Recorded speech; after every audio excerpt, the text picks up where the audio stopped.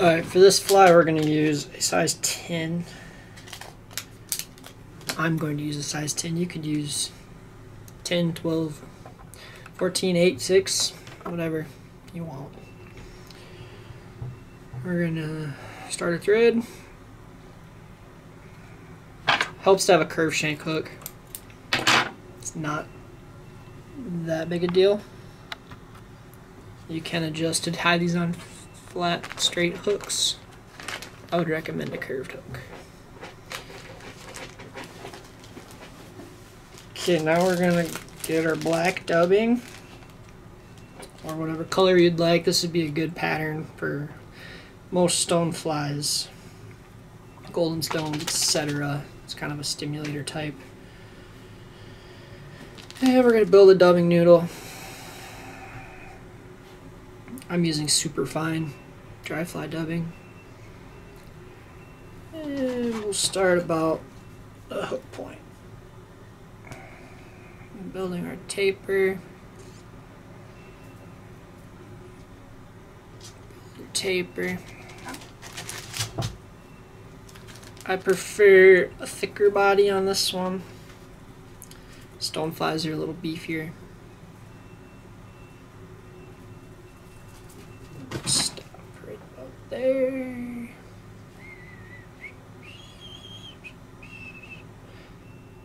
Okay. And we got our body done, our underbody.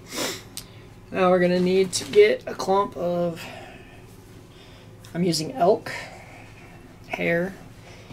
You could use deer hair. You could use just about any hair you have. I prefer this elk because of the least amount of flareability.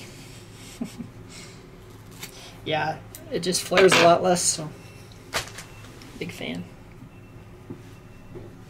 Keeps the wing stronger, upright, not going crazy. We're gonna stack that. Give her a couple of stackers. Pull it out. I'm gonna cut it flush. You do not have to. I just prefer it. And I'm gonna go about to that hook point, maybe a little further because it is going to suck in a little bit. Switch that, pinch, 1, 2, crank down on that thread, crank down on that thread, crank down on that thread, and come back. Don't be afraid to catch some of that deer hair. You want that a thick body anyways. Plus deer hair and elk hair floats. So not gonna hurt you. Alright, we're gonna come in here and wrap over that. Get it cleaned up. Kinda wrap a little, cut a little, wrap a little, cut a little.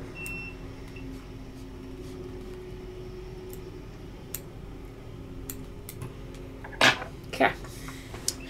Take your pink parapost. Tie in your pink parapost. 2, pull that back. 1, 2, pull. Okay. Come in here and trim your pink parapost just about there, just about the height of the wing, and a little lower, just so you can see the fly. Doesn't serve any crazy purpose besides visibility. And what we're going to do next is we're going to take our sexy floss. Cut a piece of sexy floss about 4 inches. Line up our both sides or tips of the sexy floss. We're gonna tie that in on top of the hook. Get a couple wraps. Should be able to pull it carefully.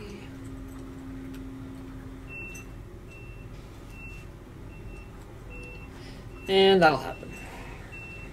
pull your floss too far. Jets out of there. It's better than being able to see it.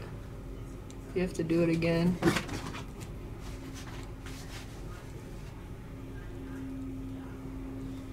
Okay, and then we're going to anchor that right to the top, all the way back to where our post was in. Forward, back up to that top again. Alright, we're going to go back to the front. We're going to grab our Hackle. I'm using Grizzly. I think Grizzly stands out on it pretty well. Looks nice. And I'm using a slightly oversized feather, probably maybe an 8. Upper end of 10, maybe an 8. And I'm going to tie that stem in. The way I like to do it is just pull it till it's past that eye. Crank up over that stem to the top there. Okay, and we'll come back in with our black dubbing.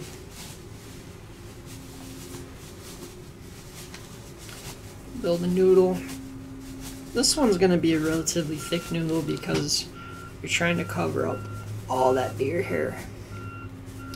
Makes the body look real nice. Gives it a good thorax. Alright, we're going to kind of wrap back and up and over. And for some reason this one likes to spin on you, so you might have to readjust your noodle a little bit. But that's no big deal. And just a little more.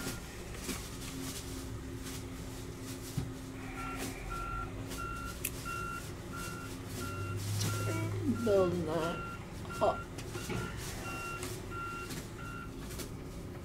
And then I'm actually going to add a little more. I got a little thick on the top there.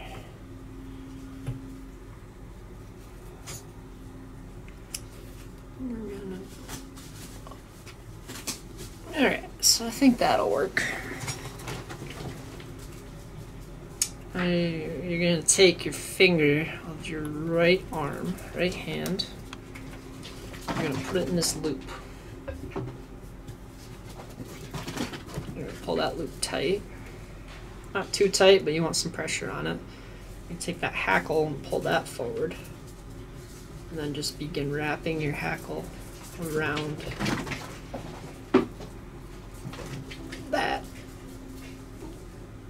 floss. And then you're gonna go the distance to the eye hook, about there. Then you're gonna start going back down.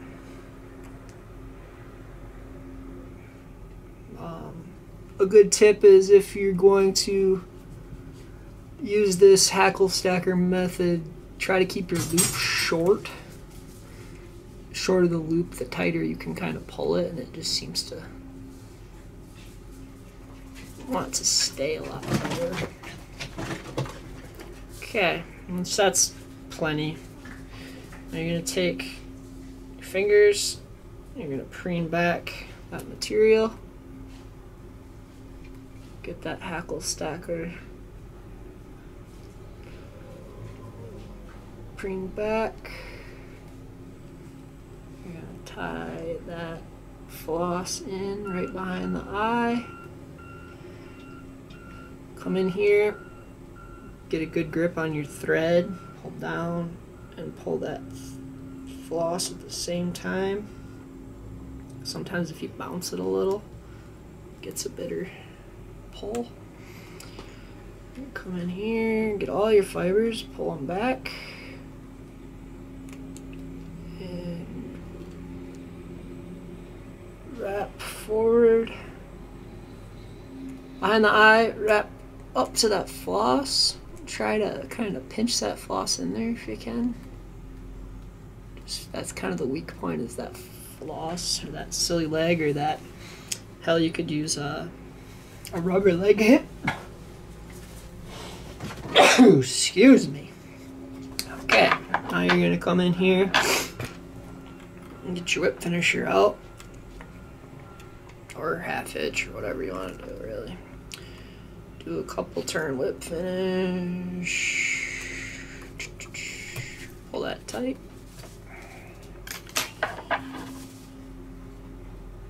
trim that thread.